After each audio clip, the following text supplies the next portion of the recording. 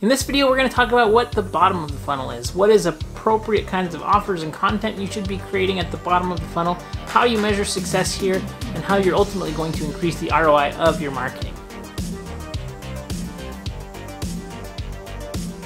What's up everybody, my name is Breshears and this is the Digital Marketing Madman channel. I create daily marketing videos here, so if you are looking to increase your business, if you want to sell more and create more leads with digital marketing, then be sure to subscribe.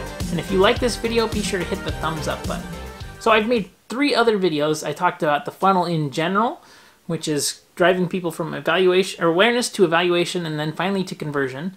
I made also a top of funnel and a middle of funnel video, and here we're going to be talking about the bottom of the funnel. If you haven't watched those videos, be sure to check out those links below and watch those videos as well as this one. So if you are trying to increase the ROI of your ad spend and if you're trying to increase the revenue of your business, then the bottom of the funnel is where you're going to want to spend your time.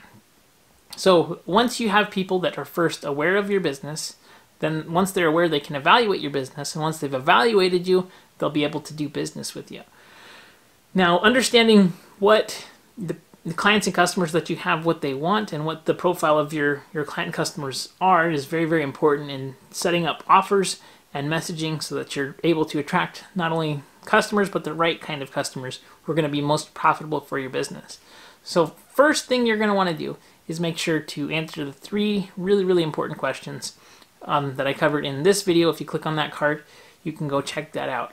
But ultimately, what we're trying to do here is we're trying to drive as much conversion as possible at this stage.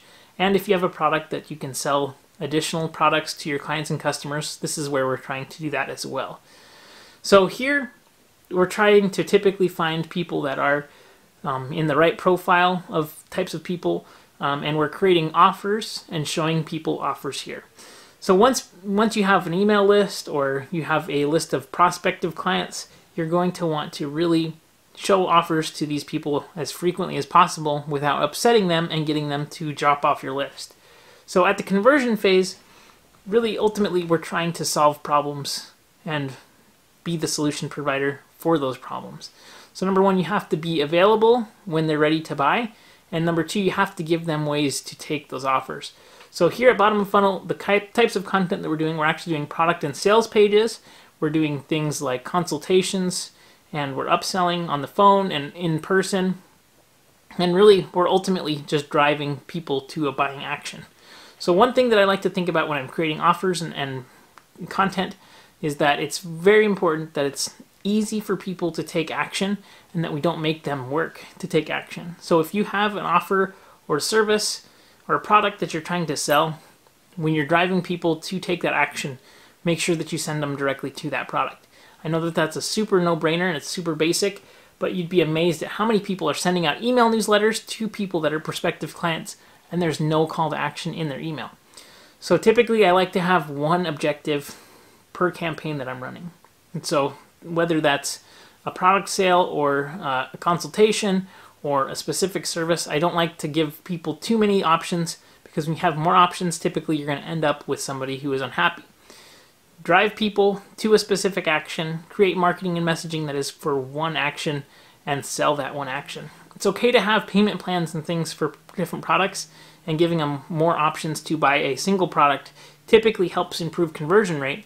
But if you're selling a service and a consultation and a product and it's just there's not good messaging built around that, it's a lot of complication and it forces your prospects to do more work. So here we're trying to make it as seamless as possible, as frictionless as possible. We're trying to drive people through the funnel here and make them purchase and then hopefully retain them to rebuy. So at this stage of the funnel, there's a few things that I like to do to really help pump up my conversion numbers. One thing that I like to do is add scarcity. I like to add limited time offers. And the reason for that is because at this stage of the funnel, people typically make emotional decisions and they validate it with logic. So if you can get somebody to show up and show that they're interested in your product and service, and then you give them a free shipping code, or you give them some kind of a way to take that next step, but it has scarcity and time sensitivity attached to it, you're going to have a much higher conversion. So the types of content that you can use at the bottom of the funnel, it's going to be things like directing people to product pages, directing people to sales pages. Depending on the purchase price of the product, you might want to schedule a one-on-one appointment or consultation or sell a consultation or get a deposit. It's things that involve money here. And so that's what's so great about this stage of the funnel. We're able to measure and track ad spend. If we create an ad that's driving people to a specific product, we're able to track with pixels how much that ad is generating, and we're able to track return on ad spend. And that's what's so great about bottom of funnel. If we're able to improve conversion rates and retention of clients at the bottom of the funnel, everything that we do on top of that is going to be more effective, and we're going to have better return on ad spend for our overall campaign.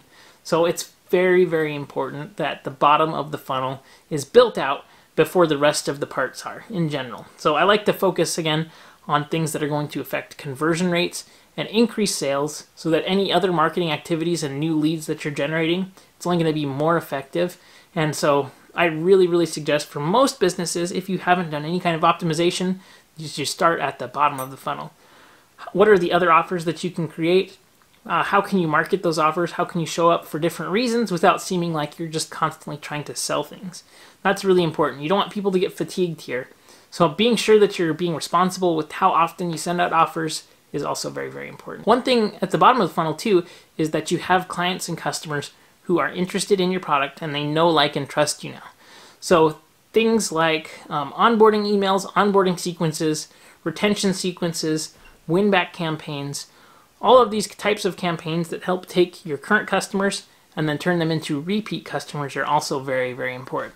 Some things that I like to do here are email campaigns. It's a great type of content for bottom of funnel, especially when you have an order confirmation sequence. If you're sending out emails, typically the most opened emails are purchase confirmations, shipping confirmations, and shipping updates. So if you're optimizing those to help to resell your clients and give them more offers and more updates, then typically you're going to sell more too, because those are going to be the highest open rate emails. And a lot of times people don't optimize those just because they think they're sending out an update for shipping, when it's actually a great chance to try to resell your clients and customers. So at the bottom of the funnel, again, the things that we're going to be measuring are the number of customers and clients that you have, the number of purchases that are happening, the average transaction volume, the buying and rebuying ratio. So how often does somebody buy? How often do they rebuy? What the time to rebuy is, how long they stay a customer. If you have a subscription service, what is their average time for being subscribed? Things like that. Whenever you can increase these metrics, your whole funnel is going to perform better. And so it's very, very important. If you ever have any questions, or if you want to get some free marketing ideas, head on over to maverickdigitalmarketing.com. You can schedule a one-on-one consultation with me, and I will share some marketing opportunities with you that I see based on the evaluation that we can do there for free. So you can get your free marketing evaluation at maverickdigitalmarketing.com. And if you ever have any questions, comments, need help with anything, please feel free to subscribe. I create daily marketing videos, and I also love talking about this stuff. So if you ever need any help, please don't hesitate to reach out, and I'll see you on the next video.